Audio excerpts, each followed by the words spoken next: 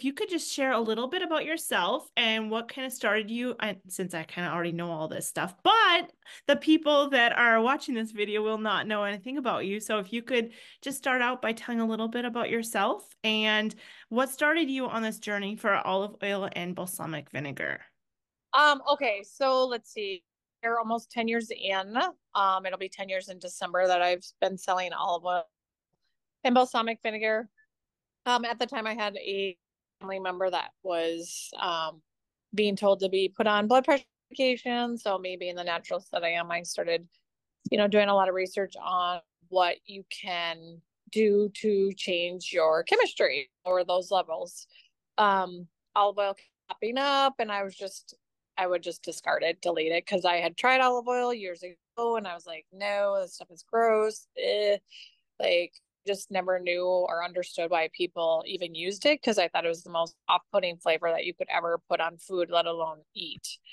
Um, yeah, it was crazy. So I came across an article from Tom Mueller. He wrote the book Extra Virginity and kind of lighted or put a limelight on the United States and how our industry in this category is not regulated by our US government. And so kind of a light bulb went off and I was like, that's why I didn't like it, because I was eating rancid olive oil. And sure enough, that was the case. Huh. So I searched for about a year in total, I would say, before I opened my first pop-up location just for the holidays to see what could be. And it kind of blew up in my face. And here we are now, fast forward 10 years. It's really evolved over the years. I added the restaurant. We do so many things. So in a nutshell, it was, somebody's health that was at risk of, having to be put on medication is the reason that I really started Right. looking into and kind of just stumbled upon it, to be honest. Like, I wasn't looking for olive oil to, change chemistry, because I didn't know Right. even at that time that that's what it did. So And that relative, he was able to get his blood pressure down and everything.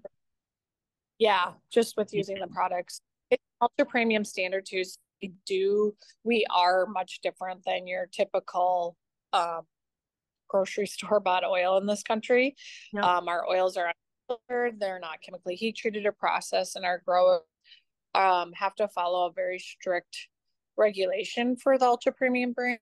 And with that comes like an amazing, amazing product.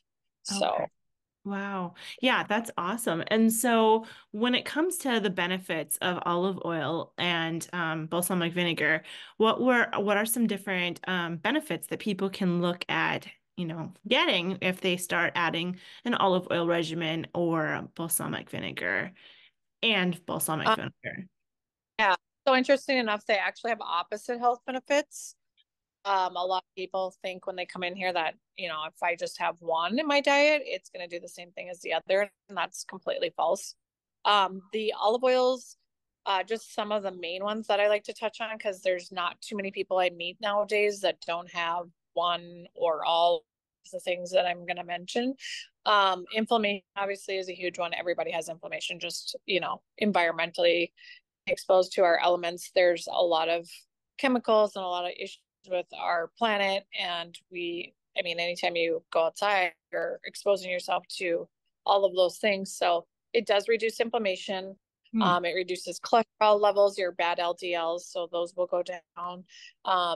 Blood pressure levels. Ours are also very, very high in oleocanthia, and oleocanthia has been found to be anti-cancer fighting properties. So Hmm. Hmm. people family or yourself have, had issues with cancer, it's a great regimen to obviously try to combat those free radicals and the cancer issues. What else? Oh, it helps renew skin cells because it has high levels of squalene. And so there's 27 phenols in olives that make olives a powerhouse in a sense. Hmm. So that's why ours are so amazing, because we're not filtering any of those biophenols out of the oils when we're processing the oil, because we're processing at an early harvest rate too. So that's what's another thing that's extremely different with us, is that we allow the fruit to even oxidize or over ripen, because when you do that, yes, you get a higher yield and you can make more money, but you also diminish its health benefits and nutrients that are naturally in olives by doing that. And that's Oh, what you'll find in a lot of box companies, what they do, because they're, for instance, I'll use Grease for an example. Before they were an ultra premium brand, they would harvest end of November, early December, and now coming in as ultra premium, they start at the end of September. So oh, okay. yeah, it's a huge difference. You're starting That's months crazy. beforehand. Yeah, so your olive has time to even mature. Yep. And that's want. And with that, with the science part of it, which is what I find very fascinating, is that to a certain degree, you can like dictate the chemistry that you're going to get, or hopefully get, should, just by changing environmental situations. Mm. Because you're not Okay. in that, because if you think about it, olives are on a tree. The ones on the top of the tree are getting the most sunlight, so they're going to turn the Ah, quickest. yep. But then as they age, they plump up, they lose their ability to even stay on the tree, so they might fall to the ground and then get infected with insects or pesticides. And then they're picking these all up, right, that are already over ripened and crushing them. They're getting that high yield, but that's the reason that they're having to process those oils, because they have all those profiles that we wouldn't want to consume or taste as Americans. We're kind Right. of a dumping ground in countries. Oh no. So That's yeah. That's really good information to know though, because there's like a ton of science that goes behind all of that. I feel like that, we don't even think about it when people go to the grocery store and buy olive oil, thinking they're getting a heart healthy, good oil. Yeah. So what do you guys offer? Do you guys have like online where people can order as well? yeah, we do. Out. Yeah. You can find, there's health benefits online. There's recipes, pairing lists. It lists out the health benefits too. So like I was saying before, the opposite of the olive oil for the balsamics are going to regulate blood sugar levels, increase your metabolism, detoxify your body. So Hmm. you do have the counterparts together work magically, in my opinion, that it's almost like you'd be doing yourself a disadvantage to not, have both of them in your life Yeah. on some, whether it's water or food or just shots to get Right. the recommended dosage every day for both products. So, and it's Okay. not very much.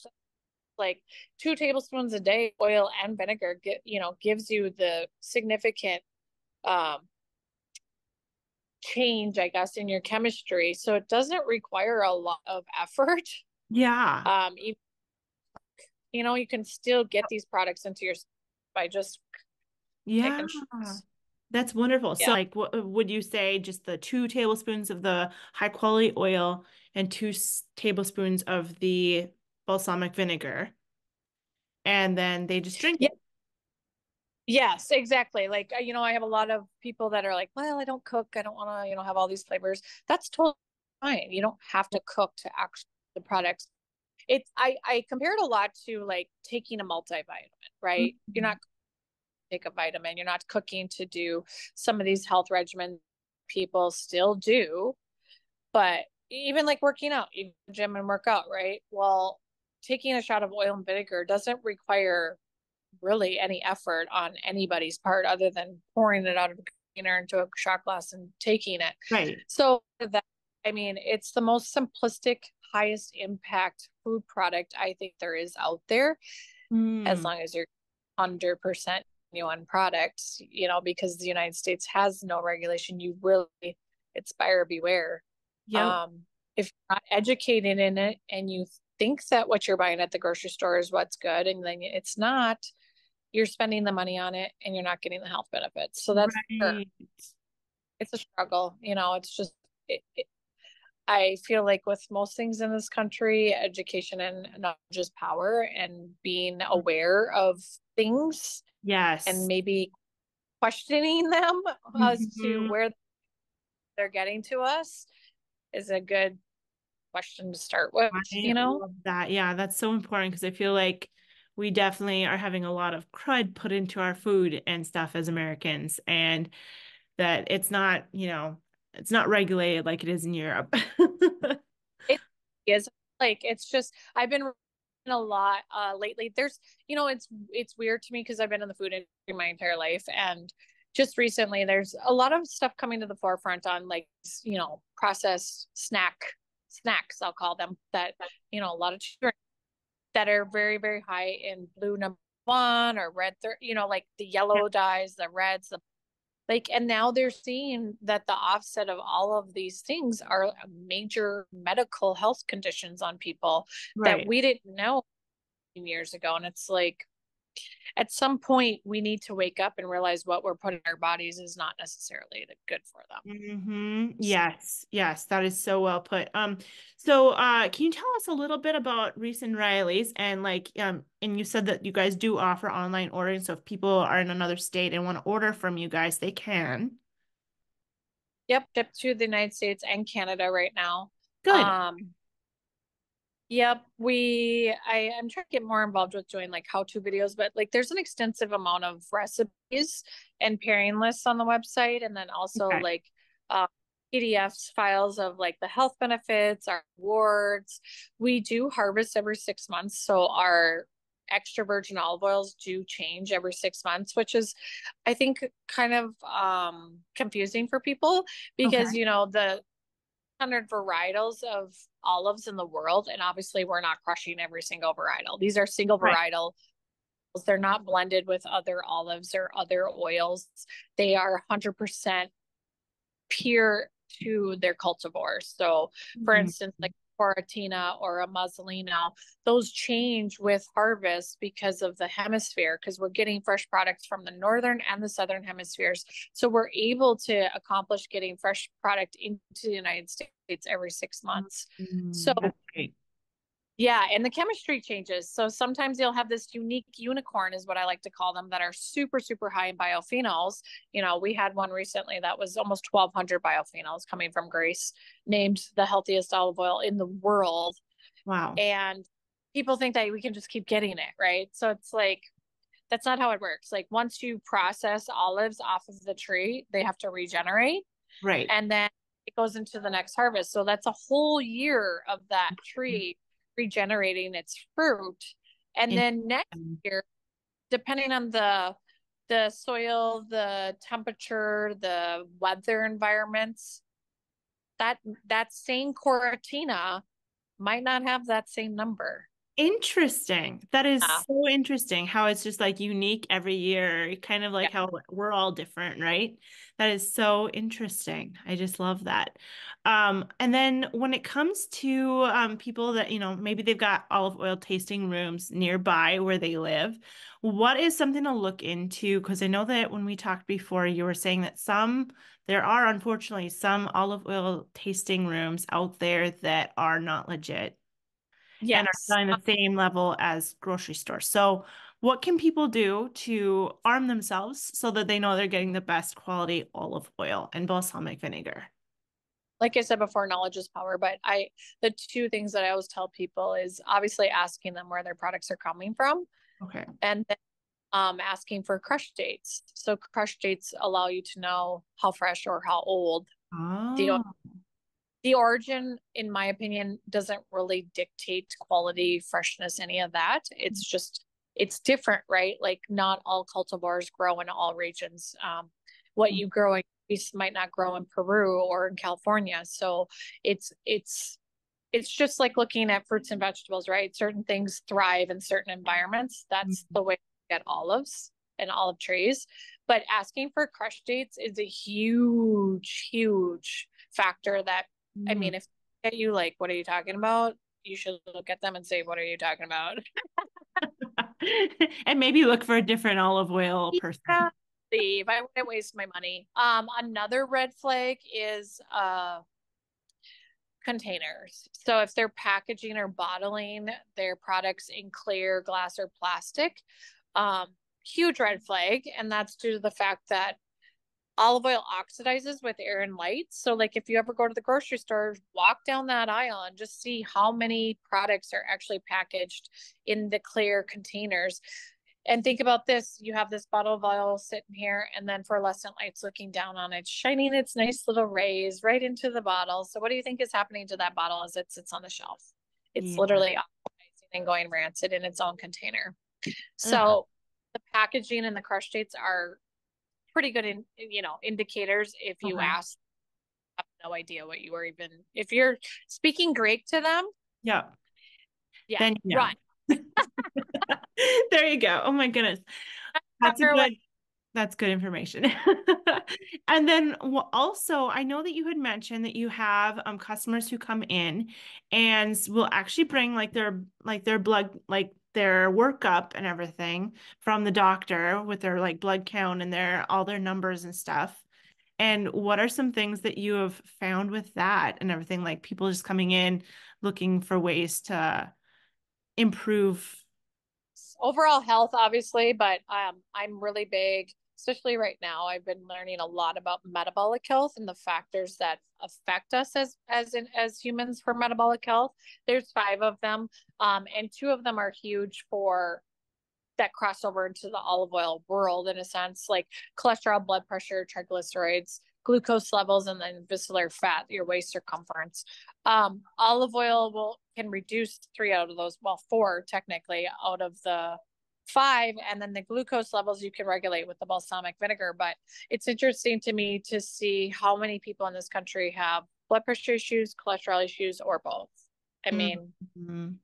if that's not screaming issues, I don't know what else to say, Yeah. because it's scary to me that so many people are on all these medications Mm, for blood pressure and cholesterol, just like the simplest things. yeah. Um, it's like, I don't even know. It's like everybody has it. It's like becoming normalized, which Yeah.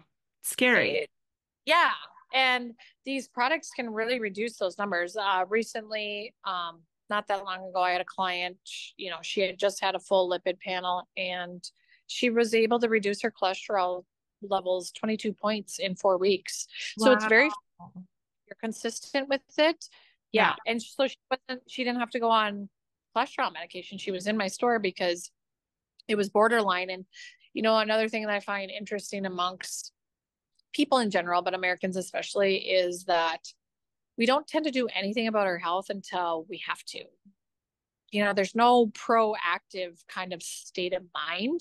It's Yeah. always, oh, I've got cancer. Oh, I just had a heart attack. Oh, I got high blood pressure. You didn't just get high blood pressure overnight, Yeah. honey. Like, It like, was leading up to it. ah. So, like, why are we not taking care of our bodies like we take care of our cars and get Yeah. regular oil changes? You know what I mean? Like, Right. it's just the mentality of the things. Like, it's so backwards to me, or why do we spend more money on a pair of shoes than we do a bottle of olive oil? Like, Yeah. Mm-hmm. Yeah. oh, something's That's wrong. It is. Yeah, that's a good point. Very good point. I love that. Okay, and then you were talking too about the water. Like how, like if people struggle to drink water, what is your go-to with the balsamic vinegar trick? um I have a lot to choose from, so there's that. But I don't know. I've been drinking it for so long. Right now, I will say right now, at the moment, we have a newer balsamic called Leche, and I mix it with the peach. Mm, Sometimes a little coconut. I like to layer flavors because I am a flavor freak. I mean, before I used to have 80% condiments in my fridge and 20% food, and now I have the food and no condiments because I don't buy condiments anymore. I got yep. rid of all my spices. But hydration probably was one of the biggest impactful switches to my life, because I knew what dehydration was, but I didn't know to what degree it affected me personally. Ooh. Because I never thought that I was dehydrated, when in all actuality, I was always dehydrated because I was drinking upwards of, 6 Diet Cokes a day, or I joke and I'm like, I would have wine. So Diet Coke and wine was my hydration for the day. So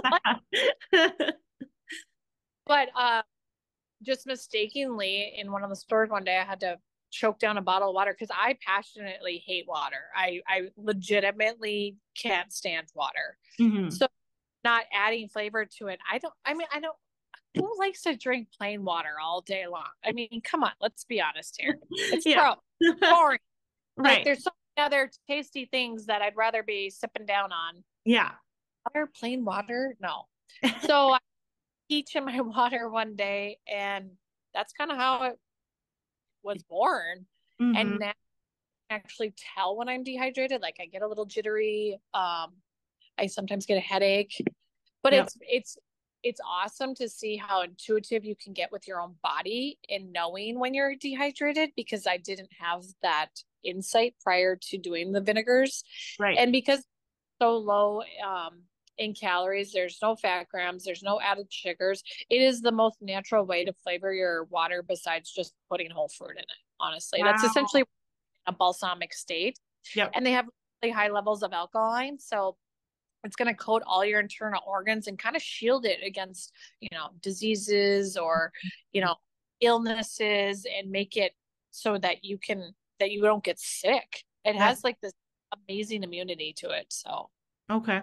Lovely. And for that, is there a certain amount of tablespoons or teaspoons that you usually put in your yeah. water in the morning? Uh, Oh, Kind of rule of thumb is like 2 tablespoons for 32 ounces of water. But if you get like me, you just pour and taste, pour pour and and taste. taste and see what you Yeah. like. Yeah. That totally makes sense. Yep. I like mine a little bigger, so I tend to, be a little heavier with mine. Plus, I'm always mixing more than Yeah.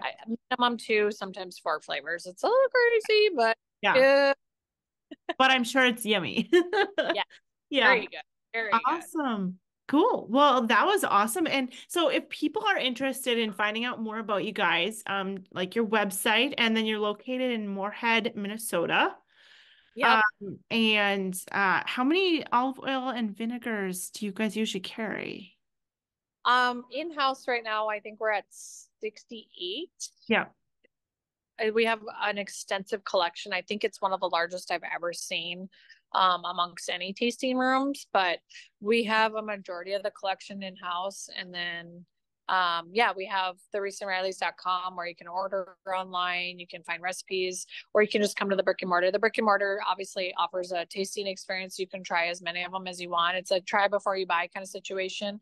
And we really pride ourselves in allowing people to try as many of them, but also not sampling with bread because that's another red flag. So if you go into other places and they're sampling their products with bread, what are we tasting, people? The bread, not not the vinegar. Right. Oh my gosh. I never thought of that. Yes, it totally disguises their product. So you don't know what you're actually tasting. You are tasting oil and vinegar on bread. Yeah. You are tasting bread. Yeah. Yeah. Oh my goodness. That is so interesting. Oh my goodness. Yeah. Mhm.